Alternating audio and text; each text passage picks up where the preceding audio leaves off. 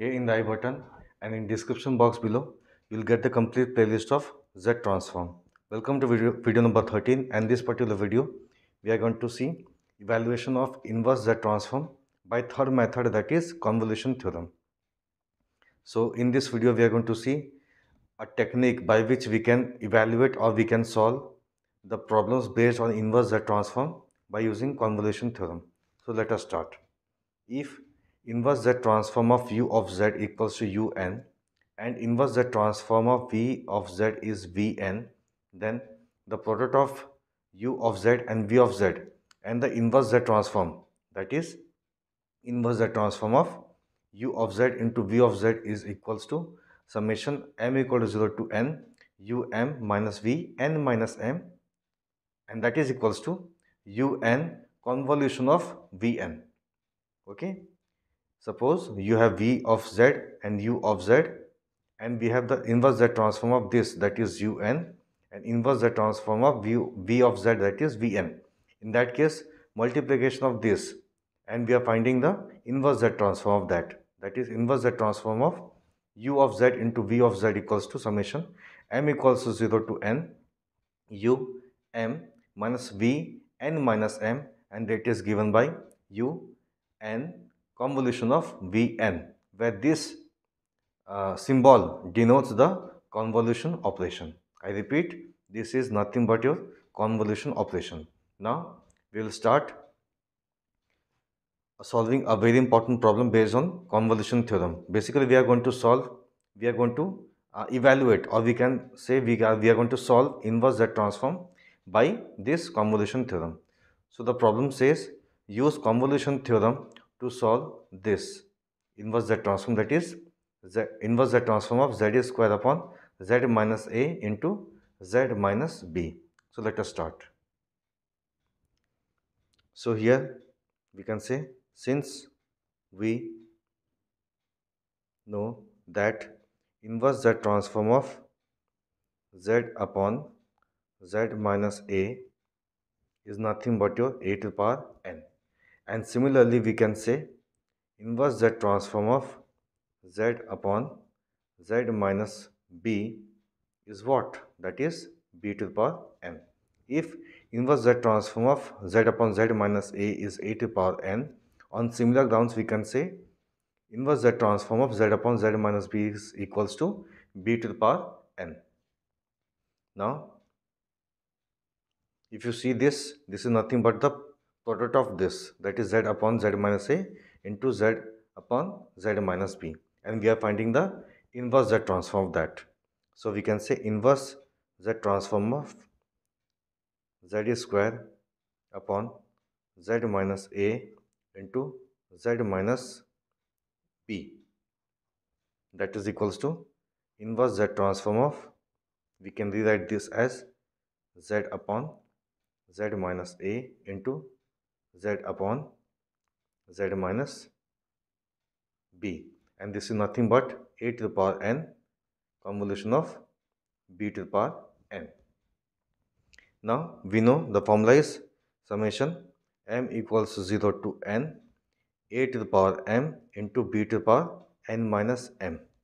Okay, we have already seen this formula, that is summation. Solving this, that is m equals to 0 to n, this is as it is, that is a to the power m. We can rewrite this as b to the power n upon b to the power m. This is n and this is m. Clear?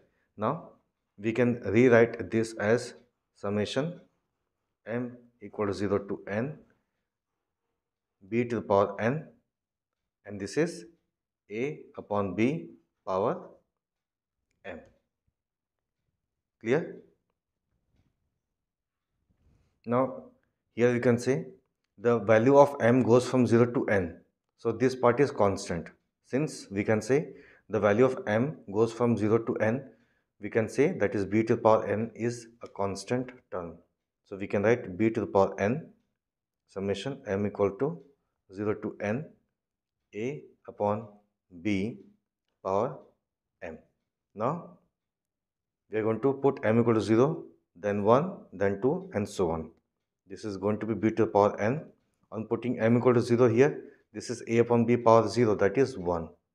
Then when you put m equal to 1, this is going to be a upon b plus, again if you put m equals to 2 here, this is going to be a square upon b square. In the same way, when you put m equal to n, this is going to be a to the power n upon b to the power n. Clear to? Now, here we can see this is nothing but a GP series, where we can say the first term, that is a, that is equals to 1. Again we can say the common ratio r. The common ratio is how much? That is a upon b. A upon b. Okay. Now what is left? That is number of terms. Number of